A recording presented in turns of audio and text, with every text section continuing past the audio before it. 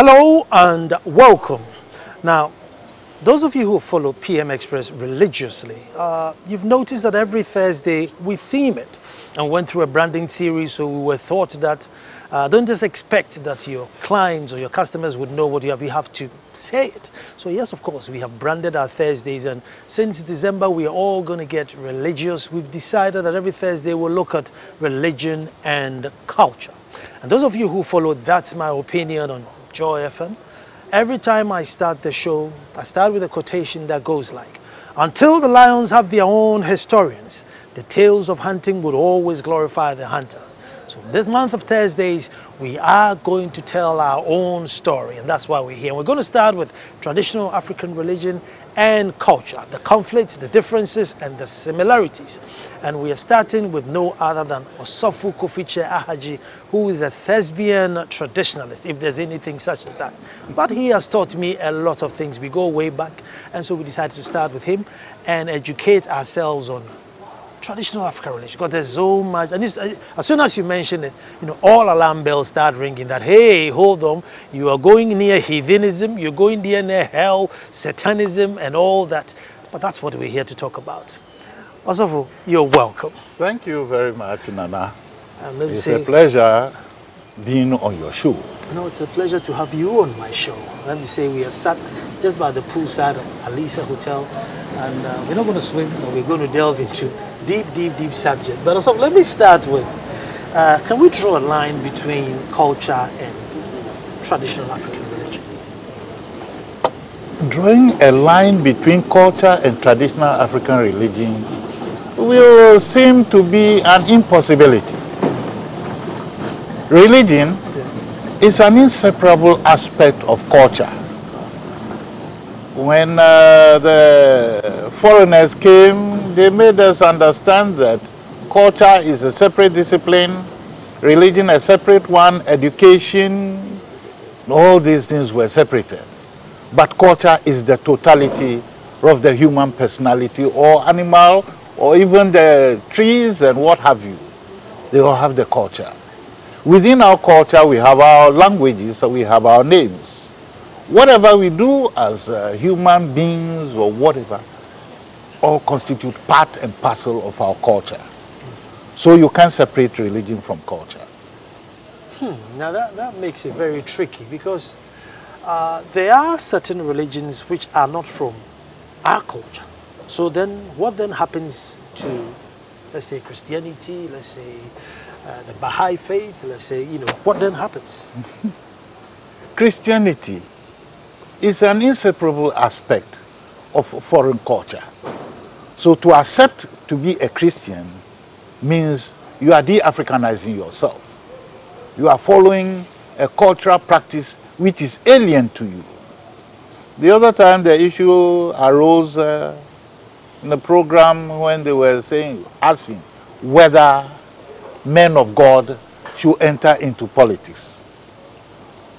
Now our culture teaches us that we are often governed by our chiefs and our kings. And they cannot separate themselves from the black stool and whatever goes into that aspect of our administration. So when you say that you are going to involve men of God, those are the Christians, in politics, the politics we're talking about is the white man's politics, and that is his culture. That's why today we can have India as the largest democracy in the world. Then you ask yourself, what becomes of America, Greece, and all these ones? Are they not democracies? They are supposed to be democracies. But what they've done is to export what they think is good for the Indians. What they think is good for us, so they tell us that we must be democratic. But our chiefs are democratic. The chiefs don't come out from the moon or the outer skies. They are part of us. And we have a system whereby a chief rises to that position. When he goes off, there is a system which we follow in replacing him. You cannot be a chief and say that you are not going to abide by the dictates of the black stool or the religious practices associated with our system of governance. All right? Yeah. So what we are doing today, what we have in this country today, is borrowing other people's culture and superimposing it on ours. You see, one then argues is that our culture has become very static, and that, you know, times have moved on so much. Should we... Which aspect of the culture is static? Well, I mean, our language, for instance, is not growing. As new things are coming, you know, we don't have new words for, you know, new inventions. Therefore, you have to supplement it with either a French one or an English one. Yeah. Now let me ask you, what is the origin of the word canopy? I don't know. Canopy is not an English word. I see. Now I tell you that the father of Imhotep was Canopy. They call him Canopy. Canopy in ancient Egypt only represented the jar which contains the decaying part of the human being. You know that during ancient Egyptian era, there was the mummification. Yeah. So you have to take all those parts of the body which will just destroy the preservation. So they put them into a jar. When the white people got there and they heard that the name of the jar is Canope, so they said, no, this is the canopic jar. The jar which contains the car of the human. When you look into the hieroglyphs, you will see that the car is represented by the two arms raised up in this form. That is ka. That is the alter ego, the other self. Now they call that the spirit. The spirit of the person. When they take off your hair now, hair of a dead person, and you want to travel with that hair, you will be in trouble. Have you experienced that one? No. Okay. Just take the hair and the fingernails of a dead person and try to sit in a vehicle traveling with it. If you don't perform the necessary rituals, that vehicle will throw you off. I see. Because that is the spirit of the person. So you'll see that someone is dead. When you look at the fingernails, you see they are still growing. Mm-hmm. The hair is still growing, which means they are separate from that thing which had left that body. They grow on their own. And those are the things we must study. Now when we come back to the question, now let us look at the construction of the pyramids. Who constructed them? They were surely not the white people who brought us their concept of education. No. Herodotus will tell you that those who built the ancient Egyptian civilization were just like you and me. The black Egyptians. They were black people. Where have they gone to? They embarked upon the Exodus. If they went across the Red Sea, the land of Jordan, Israel, Saudi Arabia would have been the land of the Semites, complete blacks. But today is the land of the Semites. And Ali Mazrui said the Arabs cannot be defined by the texture of their skin. We, as blacks, we have something which is very unique. Now, there was a fear of the sun. You see, the sun has given us a shade. We have that thing in our body which is known as the melanin, which links us up to the ultraviolet rays of the sun, so we can't get skin cancer when we are, even when the sun's rays are 100 degrees, no, we don't have. So we have that song which says that, this is my island in the sun. Harry Belafonte. It is our island in the sun because we are children of the sun. So we say, I, the son, S-O-N, and the father, S-U-N, are one. And the white people took that one and transpositioned it and said there was somebody called Yeshua ben Yosef, or Jesus the Christ, who said, I and the Father are one. Before that, we had already said it? It has been there. Go and take the hieroglyphs. where Sir Wallace Bedge brought all the things he had presented today as the Holy Bible. You will get everything in there. The book of Psalms, which was supposed to have been written by David and Solomon, you will get all in there.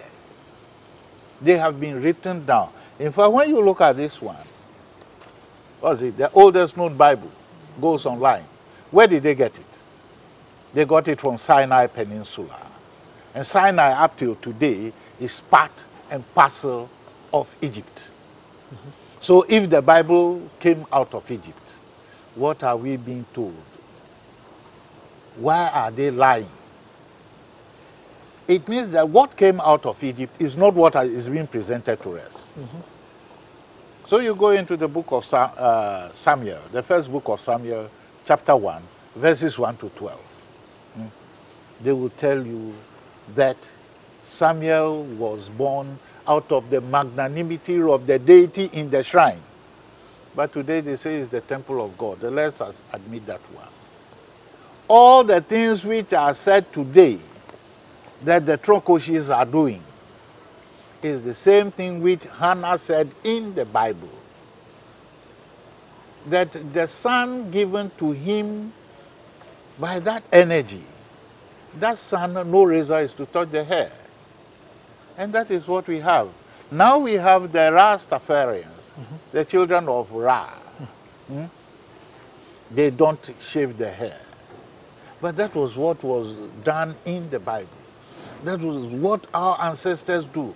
Today, if your wife does not give birth, you have a marriage and several years you are not having any child, go to the shrine.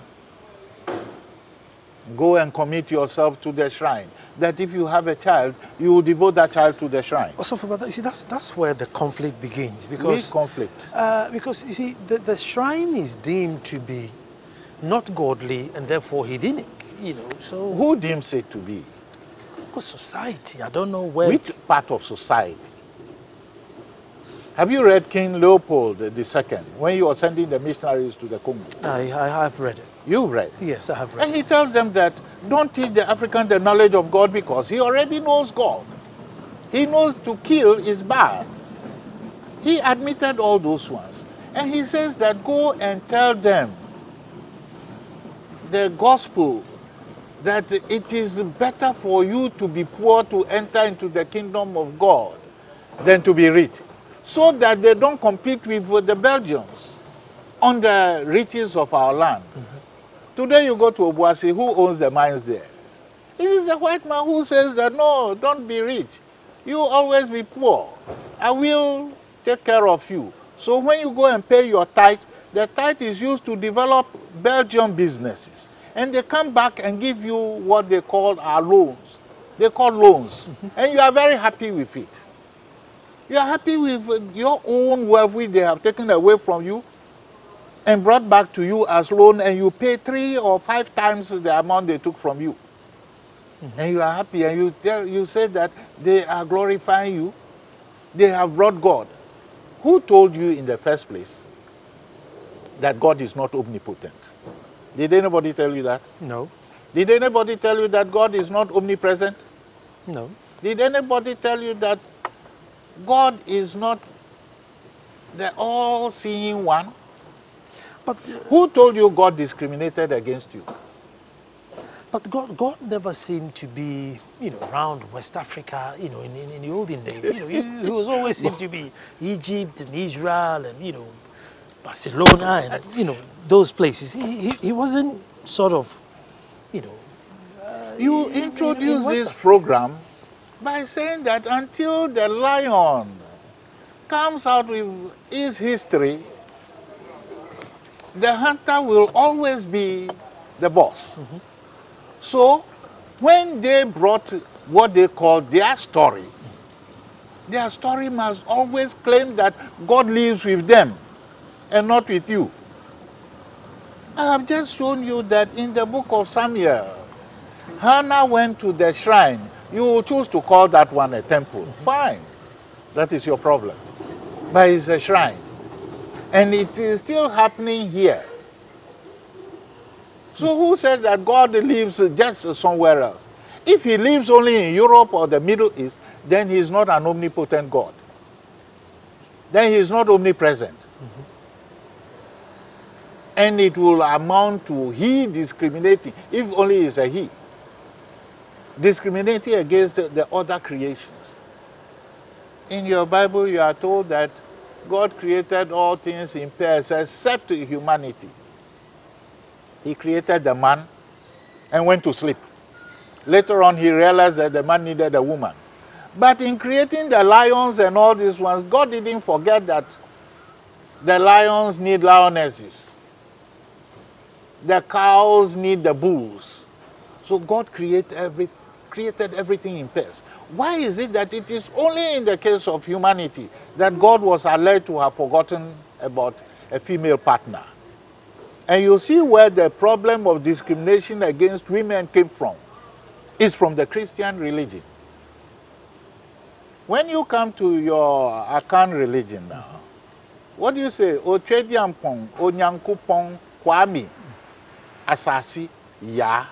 That's the male-female energy. When you come to the Gans, Ata, Na, Nyongbo. Ata male, Na female. When you get to the Aves, you have Mau, Sogbo, Lisa. Sogbo male, Lisa female. You also have To for father, Ho, No. No for mother. To, Ho, No. But when the white man comes, he says God the Father, God the Son, and God or something else, the Holy Spirit. But there is no woman in the Trinity.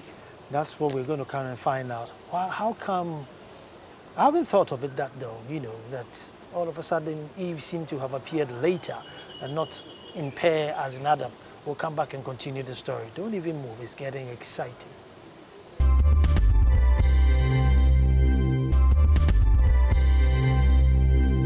Well, thank you very much for staying. Of course you stay, because it's getting really intriguing. Even I stayed.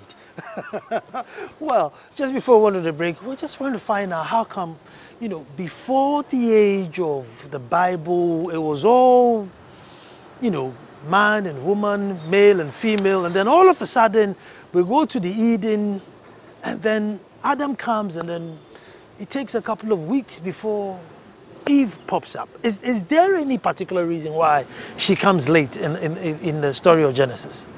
Well, the story of Genesis is a fallacy.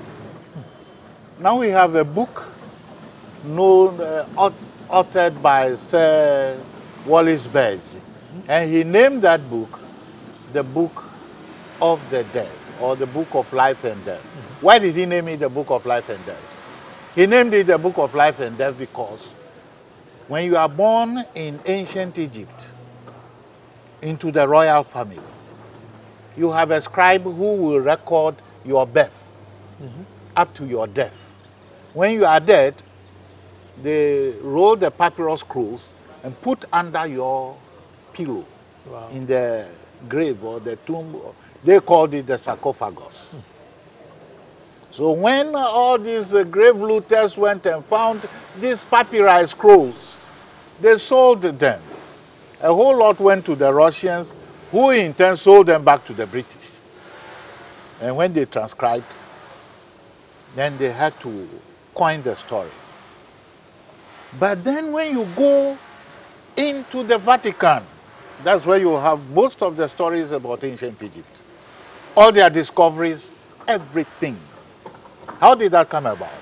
I believe in your study of the white man's story, you might have heard about Julius Caesar going into Egypt and marrying or raping Cleopatra. Cleopatra, we have always been made to believe she was white. But J. Rogers says that Cleopatra was a typical black woman. From Ethiopia? No, in Egypt. Now you know what happened. The naming and all these ones.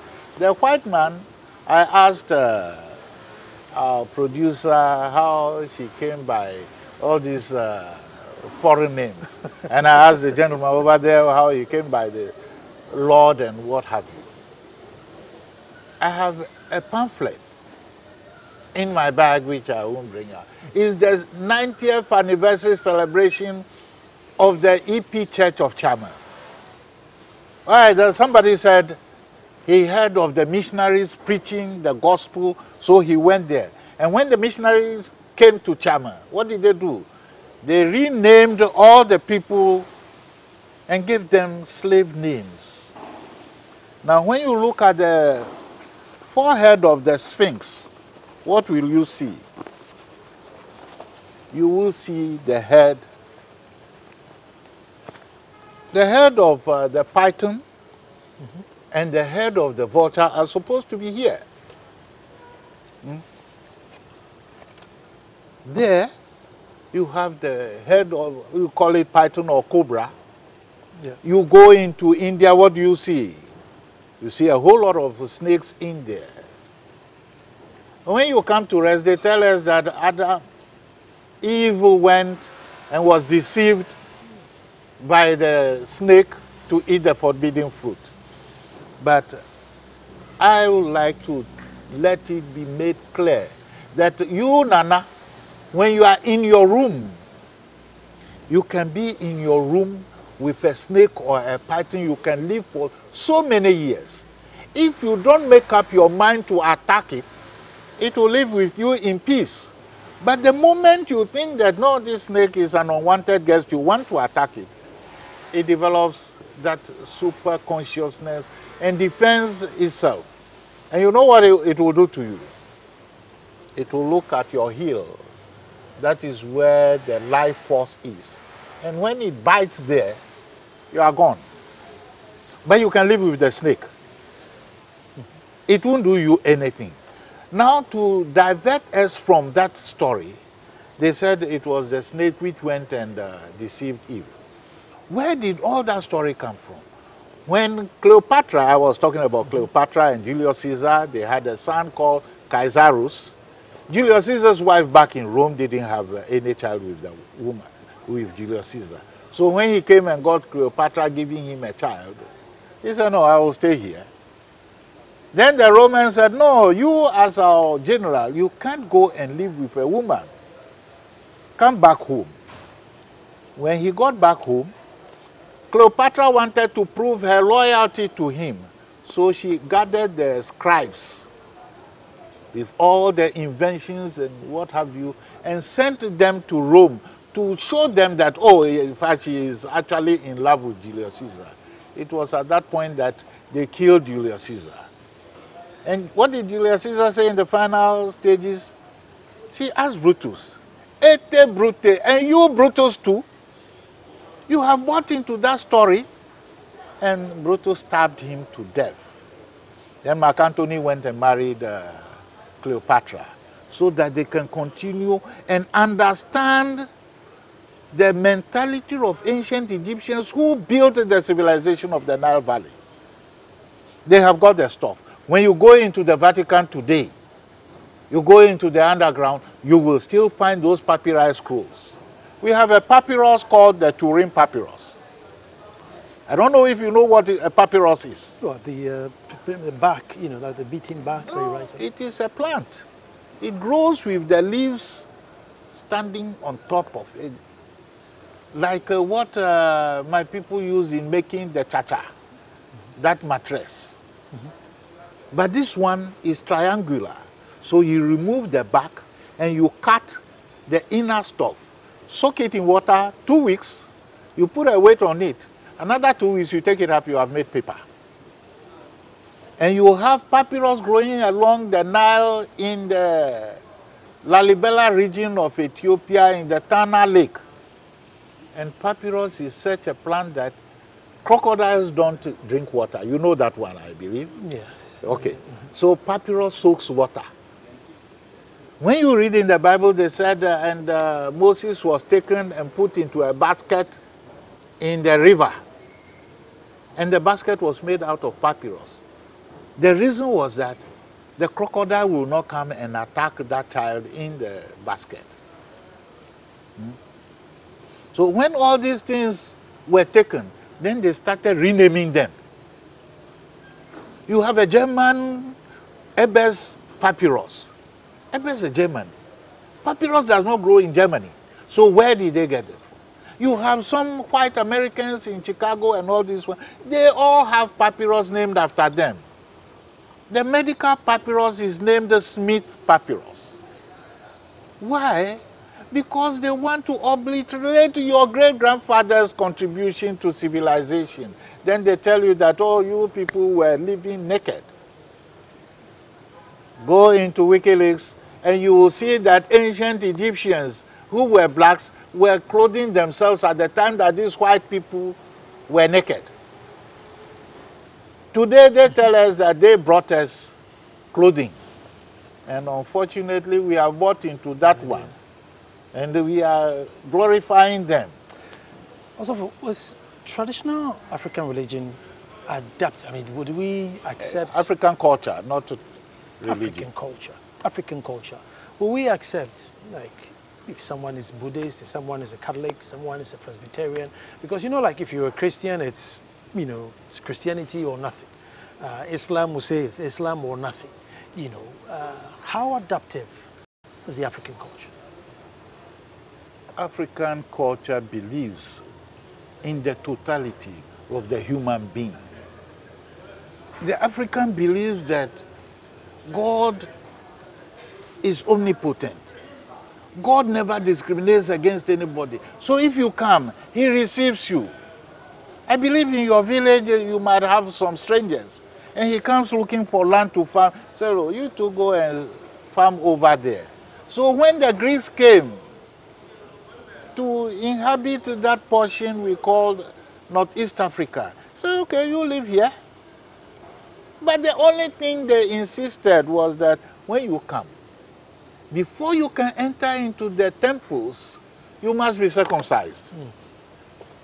If you are not circumcised, please forget it. You can't enter into the sacred temple. So African has always been receptive, because it is out of the belly of the African that all the other races came from. So when you come, you say you are a Buddhist. But who is a Buddhist? What is the meaning of Buddha? I haven't researched that far. If you research, you will not find it. It simply says, respect the snake. So if we are respecting the snake, we know from way back from Egypt coming down to this place, you know we created a home for the snake deity. You know where that snake deity is? Oh, you should know. It's Dahomey. The home of the snake, Dahomey. You have the snake temple here, then opposite it, you have the Catholic Cathedral of Ouidah. When Pope John Paul II came down to Dahomey, he got down from the car in front of the cathedral, and they were expecting him to enter into the cathedral. He went behind the car and went and paid obeisance to the snake deity. You go in there and you see all these huge pythons. They glorify the snake deity. Then Pope John Paul II said, we have all the powers and the energies, but we are not making use of them. We allow ourselves to be taken for jolly good rights, and we are glorifying our oppression. We have the Snake River in Egypt. They changed the name and called it the Nile.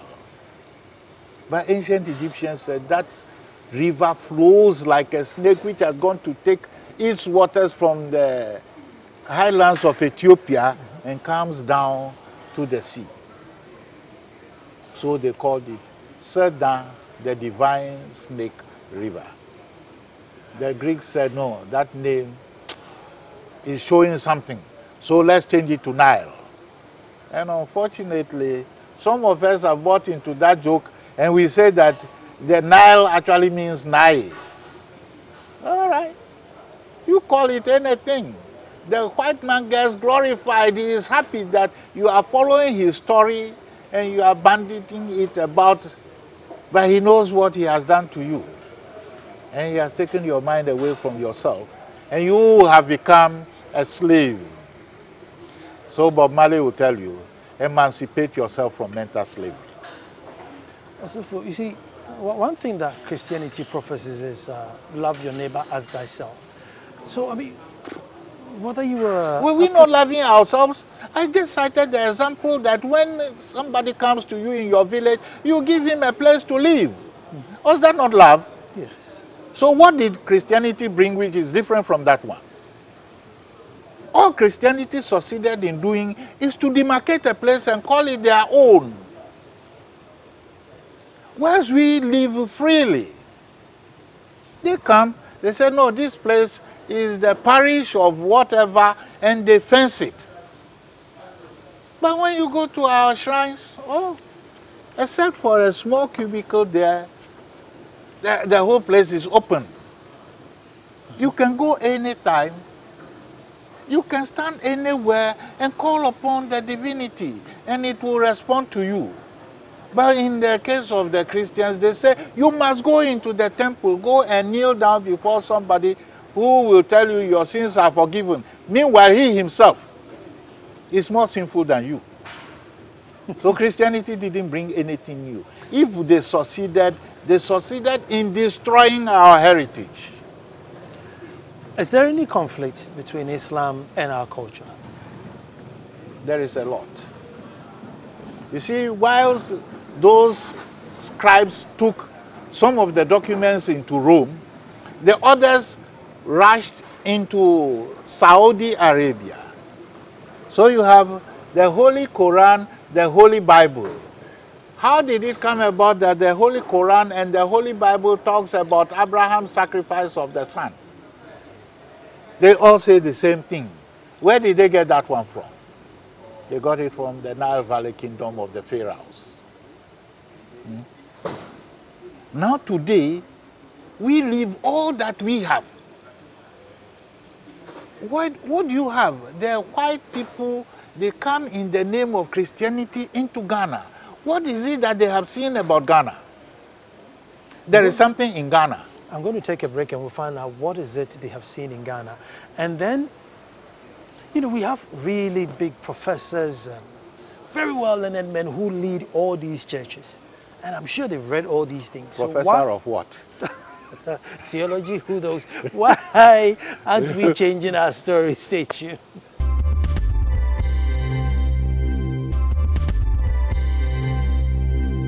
The Akpalu music. If you go to Akachi today, all the lyrics of Akpalu music have been changed into Christian music. No, there is this divination system. When you go to a diviner... Anyway, thanks for staying, but we are back, because you know what, the conversation never ended. So we're still on, you know, thank you for staying.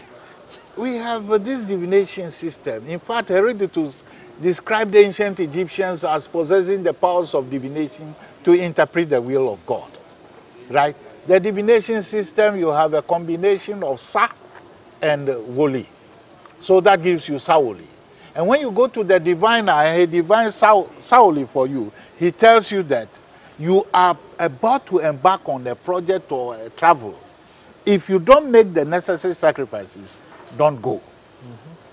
So there is a song that Saoli told you not to go because there is a pitfall there. If you went, you will meet it. They have changed it and put Jesus there. That Jesus is inviting you to come to him in heaven. But that is not the song. There is another one, another Bengle. They have changed it. That I have received Jesus. Bengle says that he is in trouble. He doesn't have people who will listen to him. Now they say that I have received Jesus. I will flow freely into heaven. Huh?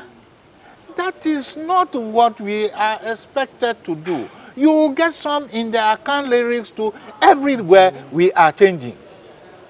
We are changing because we have become, with due reverence to your viewers, we have become exceptionally stupid.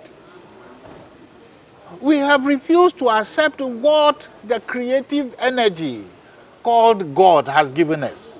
And we are accepting everything which the white man tells us. You see, you say God is giving us, and I face this challenge every day, because anytime I say I'm a chief or I'm a traditional ruler, I find people sympathize with me, those who want to redeem me or probably exorcise me, because I'm Nana Nsakwa and not David, Solomon, or Isaac or something like that. And even though I can't pinpoint who said this or who started this, also we can't move away from the fact that that is the norm. That, look, so far as I am a chief and I'm a custodian of a black stew, it is not godly enough. Did we not have King David in the Bible? Yes, we did. Was he not a Christian, or he was a Jew? Well, I think he was a Jew. Now, up till today, don't we have even the Queen of England, the Queen of Belgium? Are they not supposed to be Christians? Yeah. Why do they have queens and kings? We have the Prince Charles, and when the wife was going to give birth, it became a whole hula baloo, and they had the effrontery to come and tell us that we must practice homosexualism. They should have practiced homosexualism, and his wife will not have given birth. And all the hula baloo about that royal child will not come. But they come and tell us we must do that one. Why? So that our population will reduce.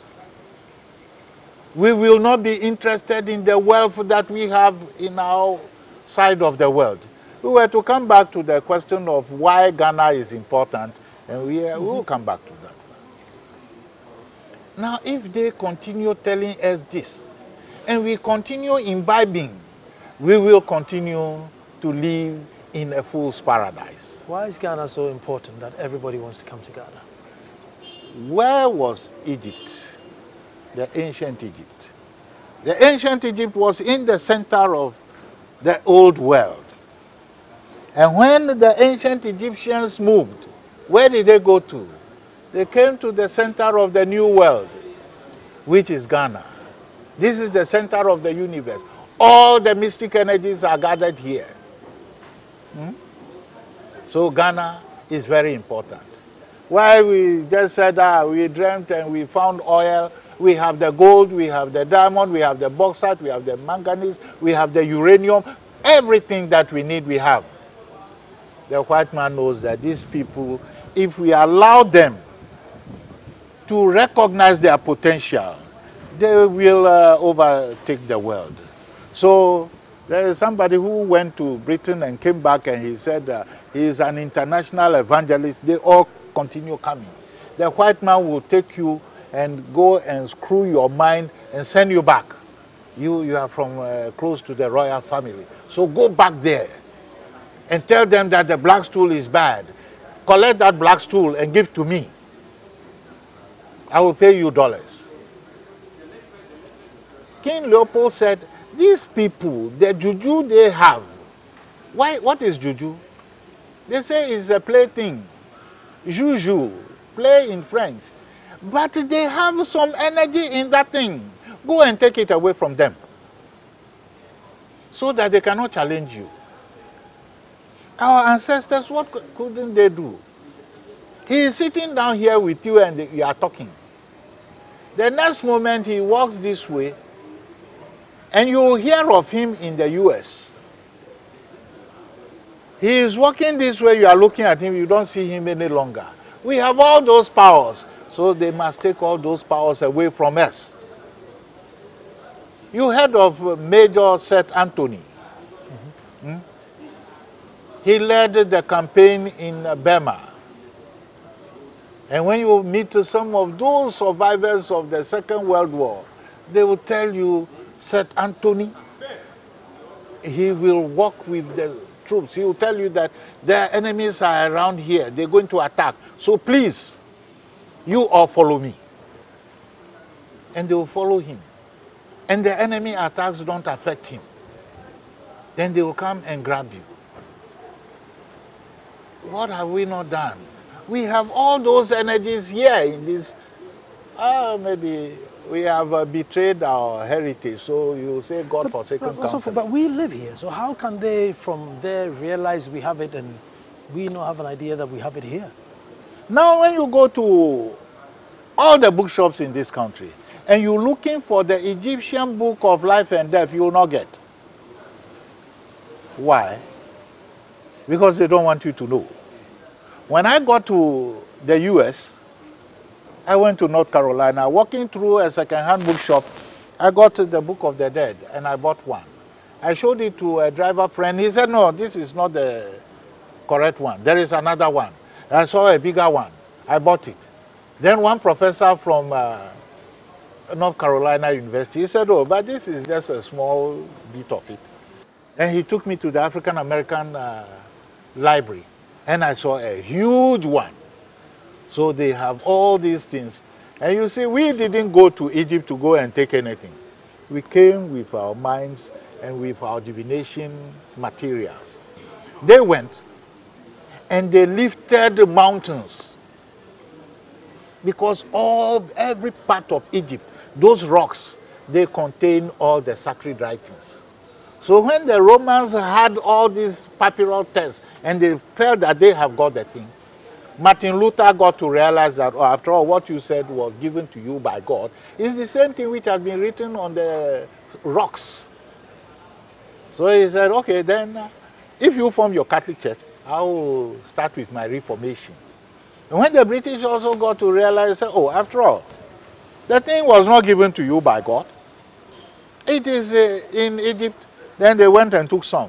The Americans said, we will also take some. Then the Americans sent ships and were lifting. You remember just October 22nd. You know the importance of October 22nd? No. In the Rosicrucian diary. February 22nd, October 22nd are the days of the solar lumiere, the day the sun god will take his meal on the altar. So the Rosicrucians will fly all the way from California and every part of the world and assemble in Egypt into the temple where the sun god has his altar. And they will go and receive their blessings from there. Then they come back and tell us that, no, we are worshiping stones and what have you. What can African culture do, or the Ghanaian culture, in 2014? I mean, it's almost like... 2014 is dead. Well, 2015. I mean, it's almost extinct. If you ask me, because in our schools it's discouraged, and independence, you're not allowed to pour libation. I mean, you're not allowed to remember ancestors that are African or Ghanaian inclined. It's okay to, make reference to Isaac, Jehoshaphat, whoever it is. But, you can't call on Kwame Nkrumah or Yaa Asantewaa on a big day. It's not allowed. You know the problem we have? Like I said from the beginning, the system of governance we have is borrowed. And as part of that system, we have this concept of miseducation. Now, I am an African, you are an African. Yeah. But we are speaking some language which is strange to us. That is what the Englishman said, the sun will never set on the British Empire. When we went to South Africa and was it an Argentinian player used the hand in scoring the goal, what was his name? Suarez. Has that name not entered into the English dictionary? And anybody who is crafty enough to steal from the other, what does not belong to him is Suarezing. So you look at the English dictionary and you will see all manner of languages piled up there. And they make sure that you don't have faith in yourself. Our educational system, they call it educational system, but it's miseducation. Because within our culture, we have our education. We know that within our culture, we can plant cassava without going to an agric school. We can plant the coconut tree, and our people will tell you the number of years the coconut tree will take to mature. But we go to agric universities, and we don't even know how to plant potato. We go to fisheries university, whereas the fisherman, you go to Jamestown Beach, how many of the fishermen there have attended any fishery school? They haven't. But they know, they look at the weather and they tell you that there is fish in abundance this way, let's go there. They go and they bring the fish. Our people in the villages, they are old people. They look at the sky and tell you it's going to rain. They don't need any machine. Once we have meteorological services department telling you it's going to rain today and you expect the rain, it will never come. Look at that old man and he will tell you that it is going to rain, and it will rain. We did some ritual the other time in commemorating the solar lumiere, or the Jews call it the Passover, on the 23rd of October in Chama. And any time you do that one, it must rain. 2012 we did it, and there was that rain disaster in Accra where the rain carried people. And 2014 we've done it. And it rains, it takes over the whole country. That is part of the energy which we have. But we don't recognize it. Because our professors, like, what's his name? Your friend, Kofi Wayo, Professor Do Nothing, Professor Minifi.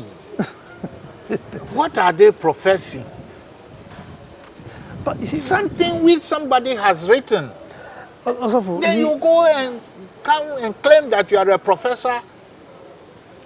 You don't even know how many days it takes, how many seeds are there in a pepper. And you are an agric professor. I don't know, I don't want to divert, but is there a specific number of seeds that are in pepper? Check it up. I will check it up. But let's check it. If you have Google it, let's see how many seeds we have in pepper. But you see, my question now is, and going back to professors, I mean, they are eminent, learned people leading. Learned in what? Well, learned in theology, and I'm sure. Whose theology? Oh, the biblical theology, historical theology. Yeah, historical and biblical theology. Did they invent those ones, or somebody wrote and gave to them to learn and get graduated in somebody's thing? Surely they must have come across, you know, the Cabra cast and stuff along the way. No, they don't want to look at them. Is he Professor Kofi Anidoho? The other time he appeared on telly, GTV, and said he is part of those who benefit from the decadent system. They know that the thing is not good. But who says? No Kofio, with apologies to KSM. The no Kofio they will take, they will have to hold on to it. They will have to continue miseducating the people, misinforming us because of the no Kofio. But I think also we have to do a part 2 on this show. I don't know how, but we'll speak to Jennifer and find out if we need to continue this conversation, because we have only just begun, you know, and I think we have to complete this conversation. But every Thursday you tune in, and this is the line of conversation we are going to have. The conflict between religion and culture. So next week, Thursday, we're coming back to you on the same subject. Stay tuned.